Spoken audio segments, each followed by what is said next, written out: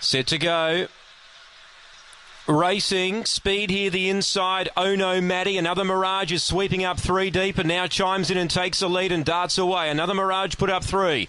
Danger Dan went to second, then Sully's Girl, Rosie's Angel the rail midfield, 3 lengths to Oh No Maddie and Hayride Hewitt, but on top is another Mirage. He was unlucky on debut and he storms away in the first, running on late Rosie's Angel, but another Mirage, won by about 6. Rosie's Angel might have nabbed Danger Dan for second.